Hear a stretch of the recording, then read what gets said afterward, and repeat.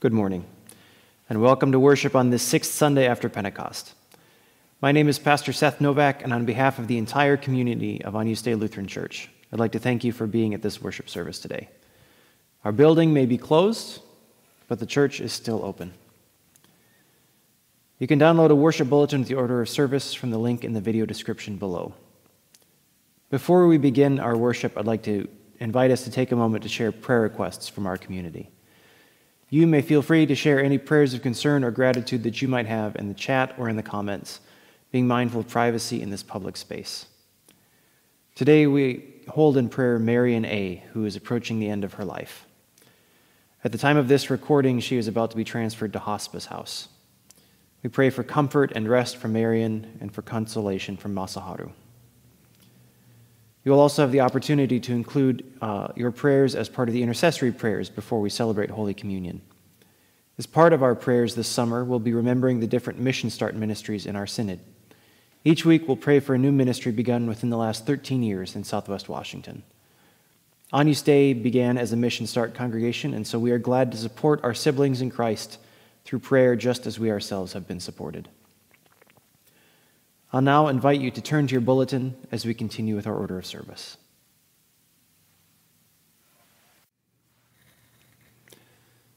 God, our provider, help us. It is hard to believe there is enough to share. We question your ways when they differ from the ways of the world in which we live. We turn to our understanding rather than trusting in you. We take offense at your teachings and your ways. Turn us again to you. Where else can we turn? Share with us the words of eternal life and feed us for the life of the world. Amen. Beloved people of God, in Jesus, the manna from heaven, you are fed and nourished. By Jesus, the worker of miracles, there is always more than enough. Through Jesus, the bread of life, you are shown God's mercy. You are forgiven and loved into abundant life. Amen. The grace of our Lord Jesus Christ, the love of God, and the communion of the Holy Spirit be with you all. I'll invite you to please join me in our hymn.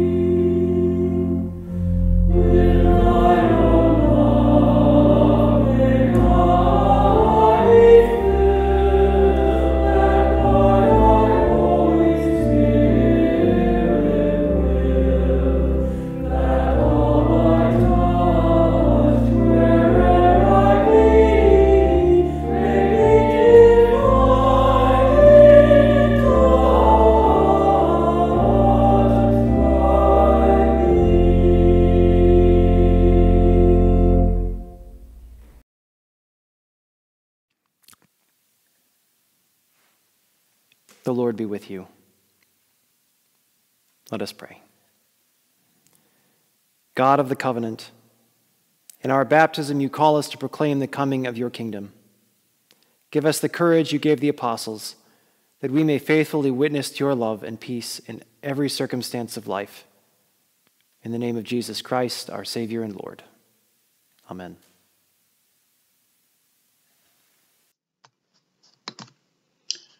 Our first reading this morning comes from the Old Testament prophet Ezekeil as he ministers to the exiles in Babylon. Chapter 2. A voice said to me, O mortal, stand up on your feet, and I will speak with you. And when he spoke to me, a spirit entered into me and set me on my feet. And I heard the speaking to me. He said to me, Mortal, I am sending you to the people of Israel, to a nation of rebels who have rebelled against me. They and their ancestors have transgressed against me to this very day. The descendants are impudent and stubborn. I am sending you to them, and you shall say to them, Thus says the Lord God. Whether they hear or refuse to hear, for they are a rebellious house, they shall know that there has been a prophet among them. Word of God, word of life. Thanks be to God.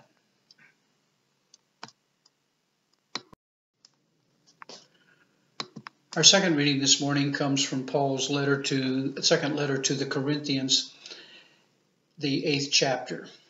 I know a person in Christ who 14 years ago was caught up in the third heaven. Whether in the body or out of the body, I do not know. God knows. And I know that such a person, whether in the body or out of the body, I do not know, God knows, was caught up into paradise and heard things that are not to be told, that no mortal is permitted to repeat. On behalf of such a one, I will boast. But on my own behalf, I will not boast, except of my weaknesses. But if I wish to boast, I will not be a fool, for I will be speaking the truth. But I refrain from it, so that no one may think better of me than is seen in me, or heard from me, even considering the exceptional character of the revelation. Therefore, to keep me from being too elated, a thorn was given to me in the flesh, a messenger of Satan to torment me, to keep me from being too elated. 3 times I appealed to the Lord about this, that it would leave me. But he said to me, My grace is sufficient for you, for power is made perfect in weaknesses. So I will boast all the more gladly of my weaknesses, so that the power of Christ may dwell in me. Therefore I am content with weaknesses, insults, hardships, persecutions, calamities for the sake of Christ. For whenever I am weak, then I am strong. Word of God, word of life. Thanks be to God.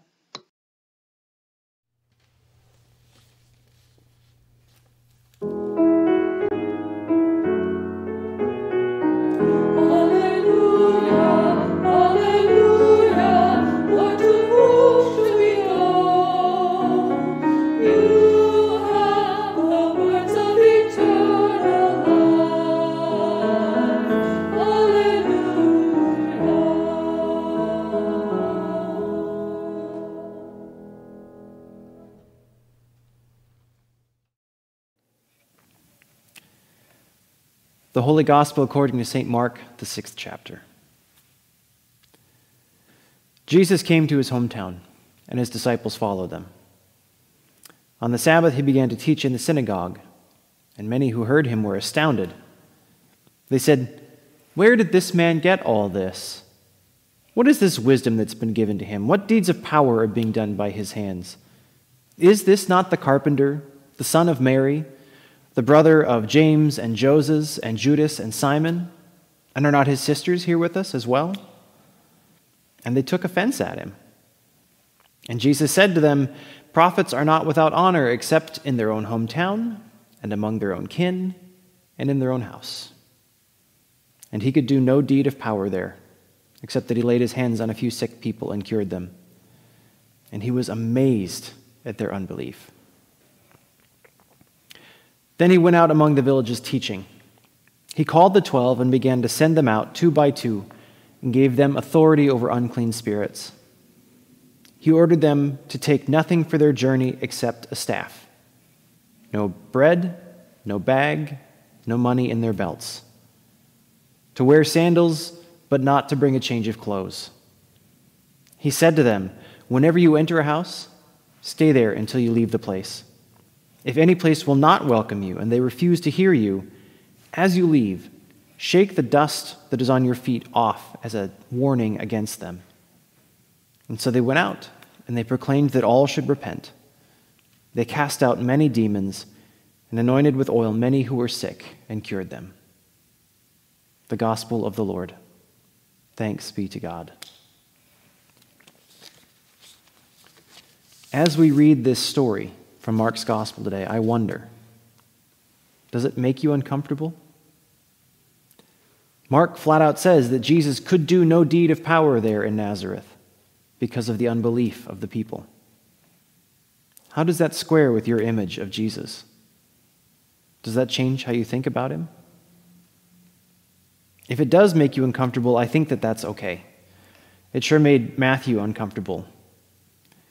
Matthew read Mark's gospel before writing his own and used Mark's as kind of a template.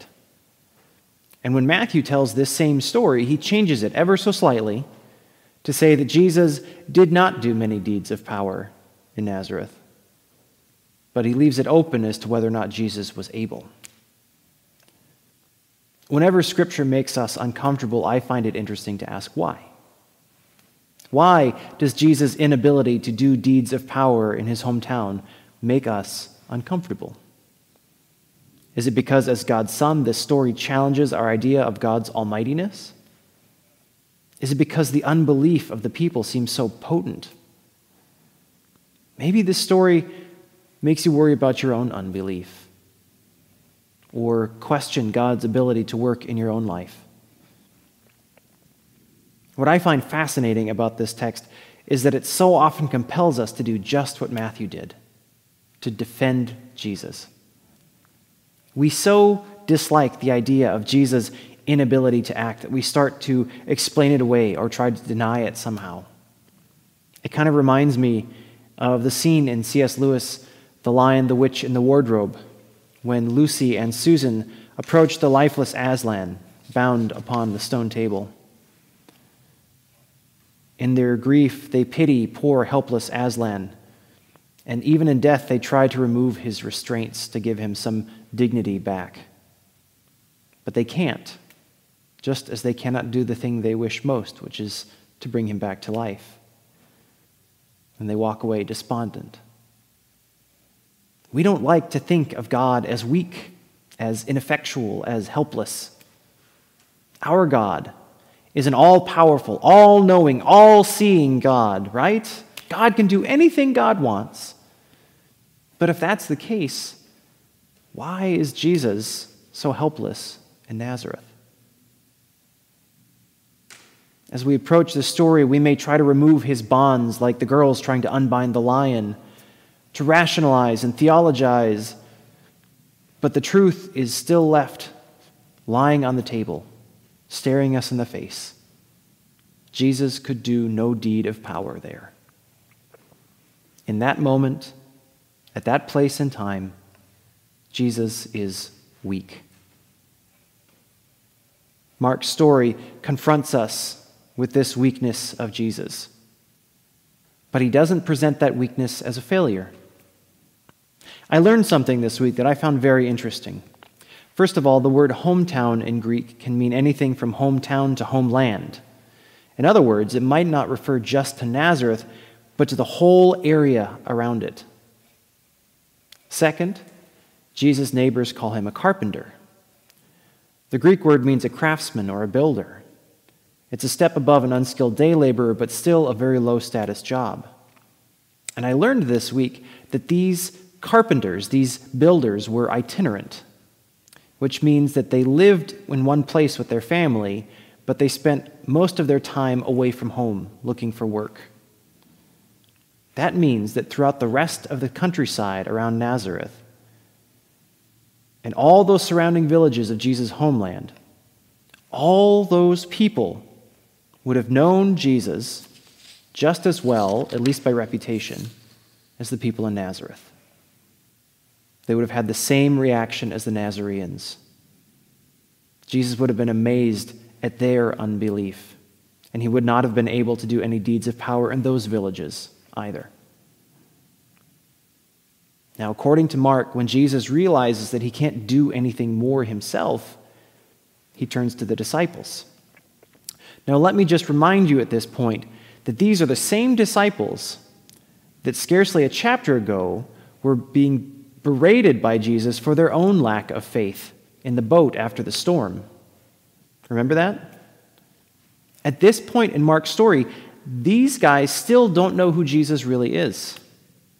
And as we're about to see, even when they do know, they still don't get what that means. In spite of this, these are the people to whom Jesus gives the same authority he has to cast out unclean spirits and to proclaim the same message that he proclaims, to repent, for the kingdom of heaven is near. And you know what? They do it. They're successful.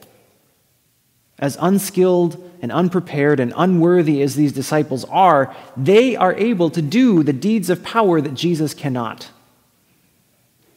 Jesus' weakness in this story functions less like a shortcoming and more like an asset, as his disciples, and by extension we readers, begin to understand that this story isn't actually about Jesus. It's about what God is doing, and that involves us as well. So if this story is about you, where does it apply to what's happening in your life? Where are you feeling weak and overwhelmed, unable to do what you've been called to do? Or who do you have around you helping you to do the work that you can't do on your own? As I think about the answer to this question for myself, the first thing that comes to mind is our upcoming shift to hybrid worship. Now, many of us in this congregation remember the frustration of that shift to online worship over a year ago, with its long-running hardware problems and technical glitches. I have to confess to you that I'm worried about those problems returning. A lot of people think I'm some sort of technical wizard, but I'm not. The truth is, I know enough to get myself into trouble, but not enough to always get myself out when it comes to computers. I'm worried that the problems that will arise because I don't feel equipped to solve them, and that those of you who choose to continue worshiping online will be left feeling disconnected and frustrated all over again, and that I won't be able to do anything about it. I feel a bit like Jesus in Nazareth, unable to live up to everyone's expectations. But this story reminds me that worship, even hybrid worship, even all the computer stuff, that's not my thing. It's our thing, right? I'm not called to do this alone. Even Jesus needed help. In fact, we might say needing help wasn't a bug, it was a feature. It shows us that even though Jesus is the central player in Mark's gospel story, he's not the only one, and he's not meant to be. The kingdom of God is not something created by or for the most pious or most impressive or most saintly people. It's something that we experience most fully in relationship and in cooperation and in participation. And that's exactly how God wants it. And that's why God has called us together, and why we have found ways to stay together, even when we couldn't gather physically.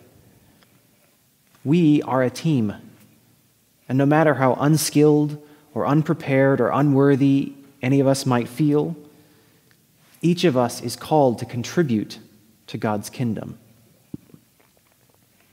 That's why Paul says that if he's going to boast in his weakness, because his weakness, just like our weakness, shows God's weakness. And as Paul reminds us elsewhere, God's foolishness is wiser than human wisdom, and God's weakness is stronger than human strength. In God's foolishness, our weaknesses are not things to be avoided or hidden or ashamed of. Instead, they can even be resources for the benefit of God's work. As disciples of Christ, we can claim and even boast about our shortcomings because we know that those shortcomings are opportunities for the goodness of God to be made manifest.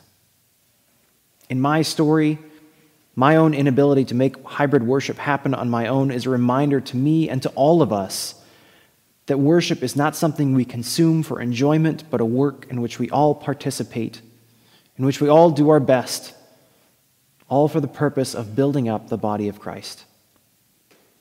I, for one, am grateful for a reminder that this isn't the Seth show, because, frankly, who would want to watch that? Instead, this is the means by which we all, physically and digitally, remain connected to one another and to the story of Jesus. So that's my story, but I'm curious. What's yours? Where have your shortcomings made space for new and greater things to blossom? How has God used your weakness to bless you or others? What people has God called into your life to walk alongside you in working for something bigger than yourselves? If we truly believe that we've been created in God's image, that includes even our weaknesses and our shortcomings. In Lewis's story, Aslan may have died in defeat, but only because he was able to entrust himself to a deeper, older magic.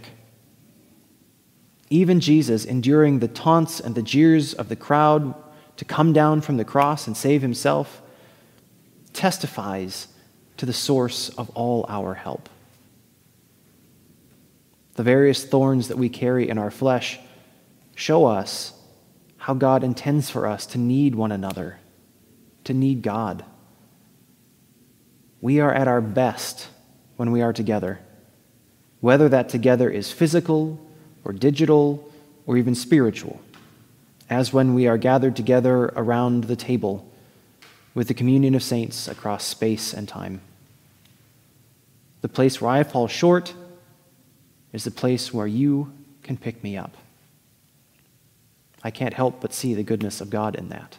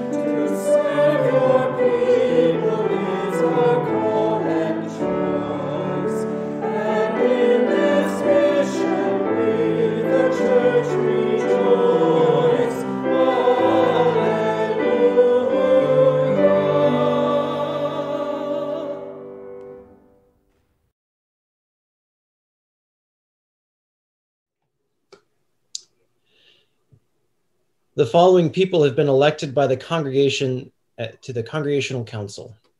We give thanks for their willingness to serve. In baptism, we are welcomed into the body of Christ and sent to share in the mission of God. We now rejoice that these siblings will lead us in our common life and our mutual mission as a congregation.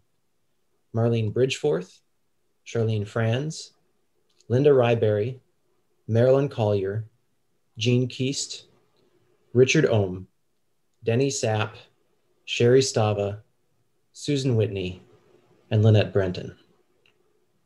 In addition, these people have been elected by the congregation to serve on the board of the Little Lambs Preschool and to direct the mission of that ministry of this congregation.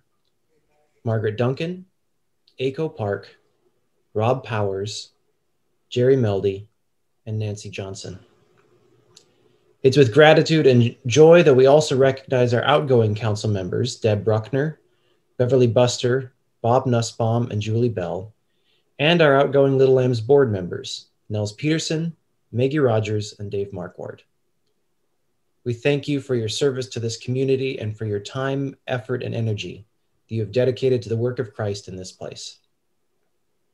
We give thanks for their willingness to serve, and we now rejoice that these siblings will continue to lead these important ministries of our congregation in caring for and raising up the children of our community. St. Paul writes, "There are varieties of gifts, but the same Spirit, and there are varieties of services, but the same Lord. And there are varieties of activities, but it is the same God who activates all of them in every one.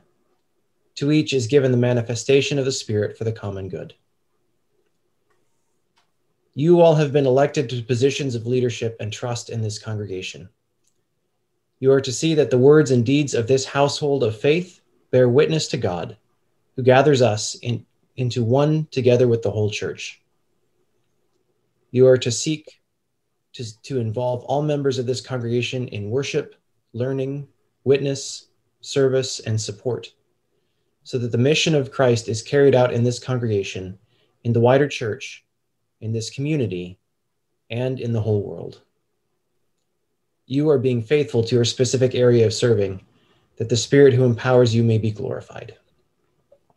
You are to be examples of faith active in love, fostering peace, harmony, and mutual understanding in this congregation.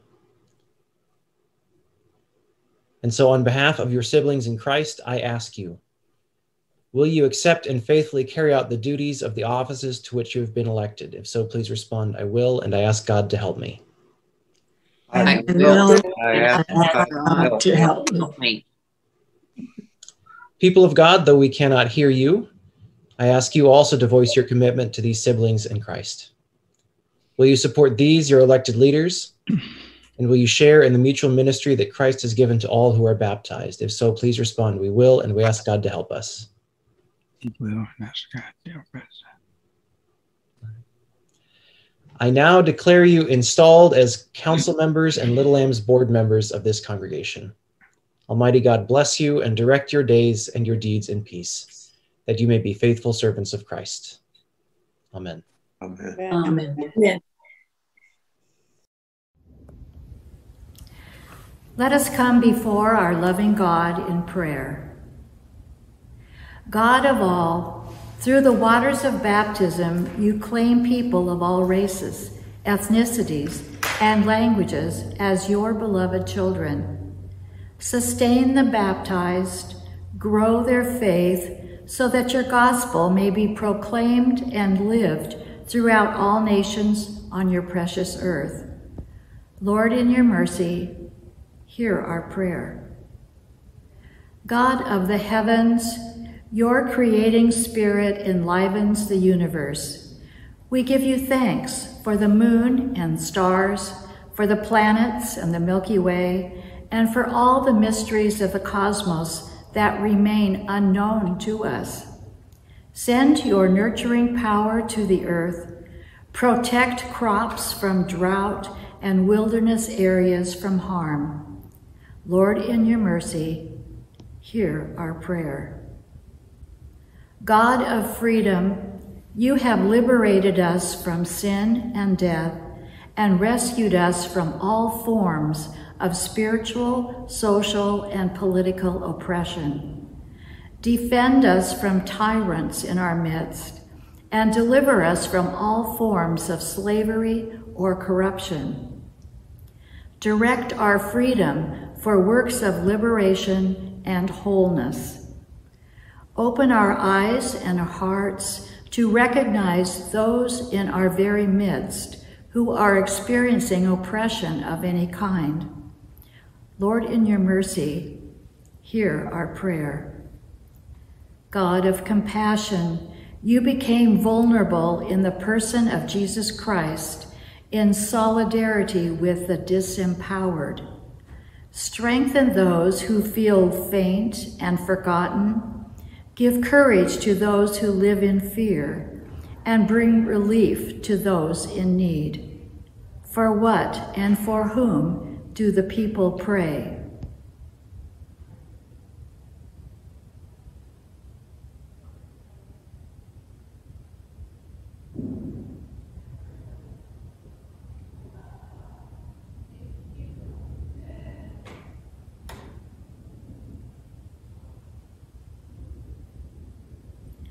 Lord, in your mercy, hear our prayer.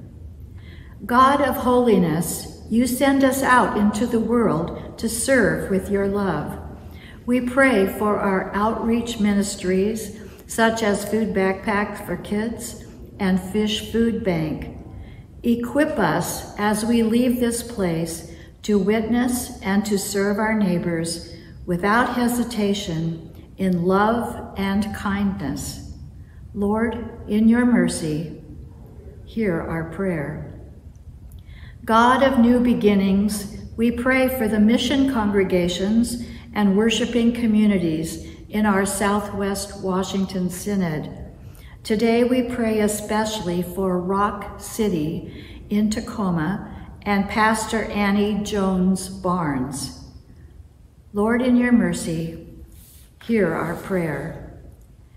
We give you thanks that in every time and place you call forth prophets who move us toward freedom. Thank you for those who work for human rights, for community organizers, and for all who strive for liberty for all. Lord, in your mercy, hear our prayer. We lift our hearts to you, O God, trusting in your abiding grace. Amen. Leave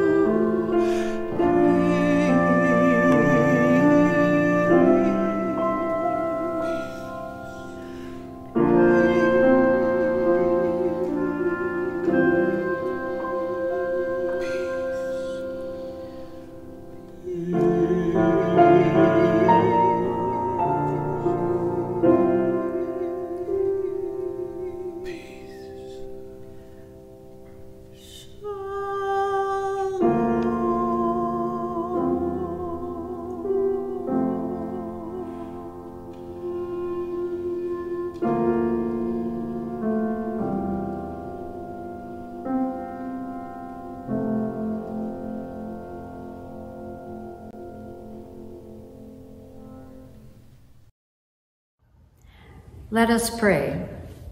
Jesus, bread of life, you have set this table with your very self and called us to the feast of plenty. Gather what has been sown among us and strengthen us in this meal. Make us to be what we receive here, your body for the life of the world. Amen.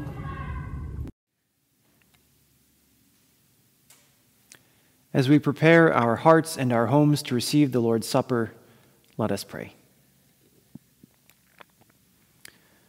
Holy God, holy and mighty, holy and immortal, you we praise and glorify.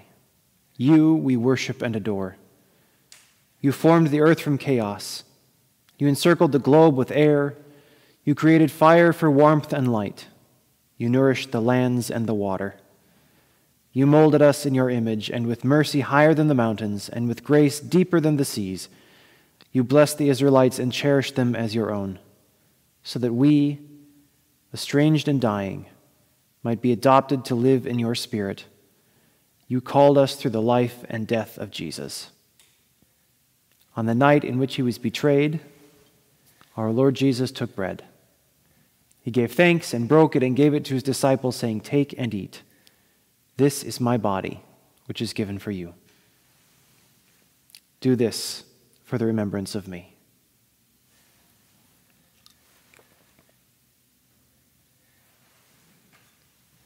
Again, after supper, he took the cup. When he'd given thanks, he gave it for all to drink, saying, "This cup is the new covenant in my blood, which is shed for you and for all people for the forgiveness of sin. Do this for the remembrance of me."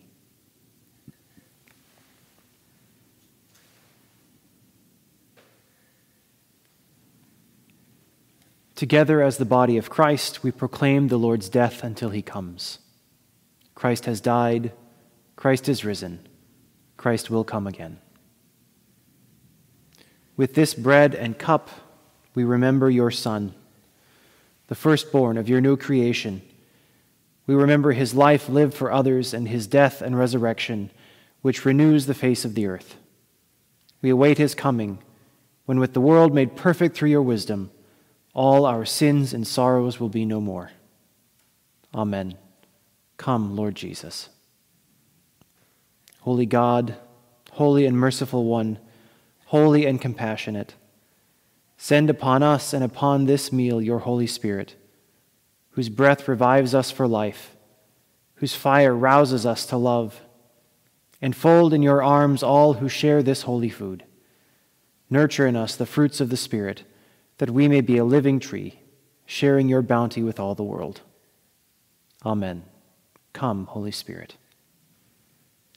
Holy and benevolent God, receive our praise and petitions as Jesus received the cry of the needy, and fill us with your blessing, until needy no longer and bound to you in love, we feast forever in the triumph of the Lamb, through whom all glory and honor is yours, O God, O living one, with the Holy Spirit, in your holy church, now and forever. Amen. Lord, remember us in your kingdom and teach us to pray. Our Father in heaven, hallowed be your name. Your kingdom come, your will be done on earth as in heaven. Give us today our daily bread. Forgive us our sins as we forgive those who sin against us. Save us from the time of trial, but deliver us from evil. For the kingdom, the power, and the glory are yours, now and forever. Amen. If you are not receiving the meal today, then receive this blessing. May Jesus strengthen and nourish you your whole life through. Amen. If you are receiving the meal today, then hear these words of promise. This is the body of Christ, given for you.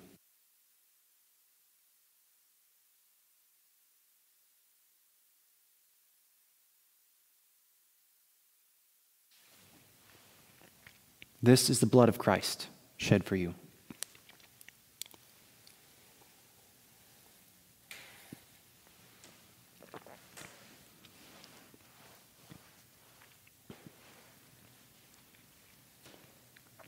the body and blood of our Lord Jesus Christ, strengthen and preserve you in life that is abundant and eternal. Amen.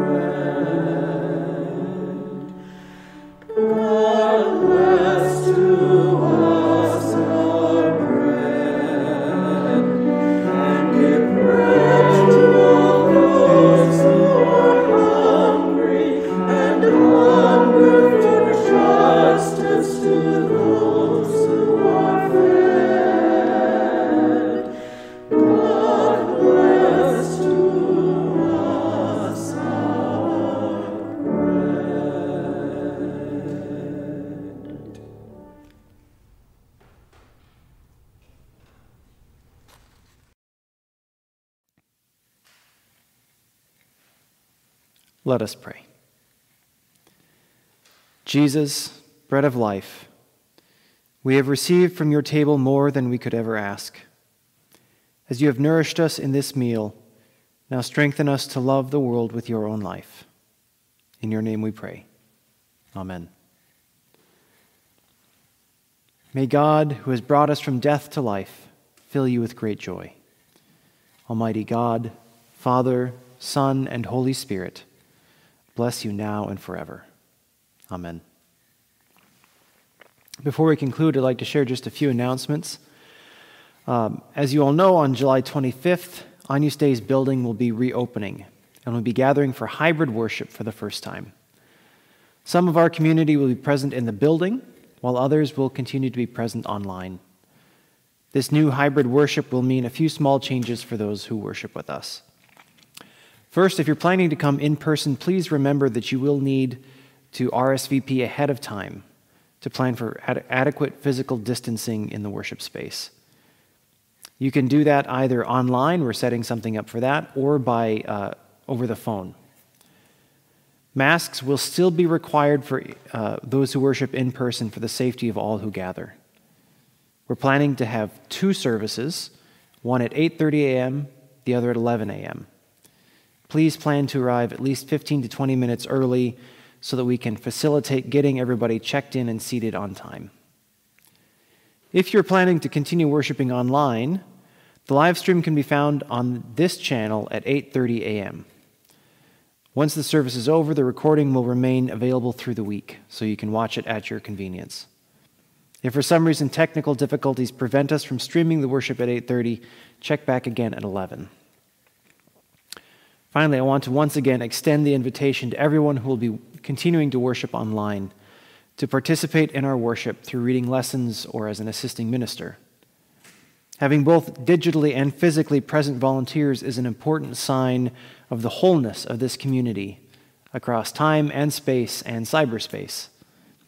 If you'd like more information about how you can be a part of that hybrid worship from the comfort of your own home, please email the church office at office@agnusdeilutheran.org, or you can contact us via our website or our Facebook page. This is going to be a big change, and it means having to adjust. But we are very excited to be able to expand our worship to include both in-person and online participation. Thank you for your grace and your flexibility during this time.